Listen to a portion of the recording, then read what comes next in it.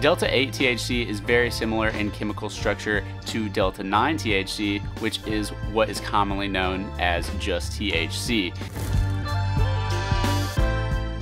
The specification of Delta 8, Delta 9, Delta 10, all these variations just came about within the last few years due to the 2018 Farm Bill raising legality to hemp-derived plants as long as it doesn't contain a percentage of THC higher than 0.3%, and this is exclusive to Delta 9 THC. Delta 8 has gained popularity over the last couple years due to its legality and due to its psychoactive effects. While it might not have the same potency as Delta 9, I know some people that thoroughly enjoy Delta 8's effects, and for some people who may not be able to handle the intense effects of Delta 9, for some people Delta 8 may even be a more comfortable high than regular THC. Delta 8 is typically derived from hemp through a process called isomerization, where CBD is converted into Delta 8 THC. Another thing to note is there's no such thing truly as Delta 8 flower. You cannot breed flower into producing high amounts of Delta 8. If you purchase Delta 8 flower, it is CBD hemp-derived flower that has been sprayed with a Delta 8 additive. I did say that Delta 8 was federally legal under the 2018 Farm Bill, but that does not mean that it is legal in all 50 states. Some states have cracked down on Delta 8.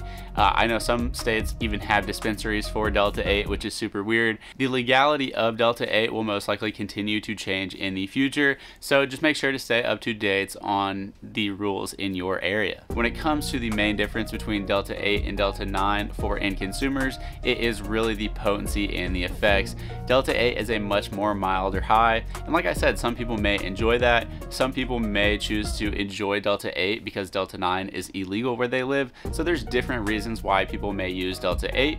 And like CBD and other cannabinoids in the marijuana plant, people are still figuring out if some of these other cannabinoids have medical benefits. Early studies support that Delta 8 may help with things such as anxiety and pain relief. If you are planning on trying Delta 8, I highly recommend doing research on the companies that you're buying them from. There are a ton of companies out there. Some companies will offer COAs, also known as certificates of authentication. Those are great. You definitely want to check those out. Make sure what you are consuming has no heavy metals, no lead, no anything like that. So COAs are always a good thing. And like I said, just buy from a reputable brand, do your research. And another thing to keep in mind is I would go for the live resin versions of Delta 8. If possible, it will include other cannabinoids. It will give you that entourage effect, which helps you feel that high that we get from the typical THC that we all know and love.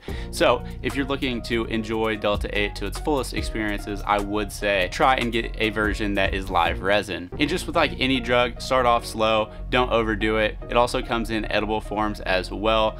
That can be something that people tend to overdo. If you eat one, make sure you get the full effects. Don't just be like, oh, it hasn't hit me yet, and keep on eating them and then end up in a situation where you feel like you need to go to the hospital. That's never enjoyable. And at the end of the day, we all want to be safe. Delta 8, even though it may be more mild, is still a drug, and it's going to affect you, and it may affect everyone differently. I've had experiences with Delta 8 where it has gotten me high. I've had other experiences where I've consumed it and nothing has happened. So it might just depend on the quality, also the mood. Essentially, it's going to hit everyone differently, and yeah, just be safe when you are consuming it if you decide to. But as for now, I think this is a great option for people who cannot consume regular THC due to its legality. I definitely think Delta 8 has its place in the cannabis community. Let me know down below how you guys feel about it and what other derivatives you guys would like to learn about. I will be covering THCP here soon.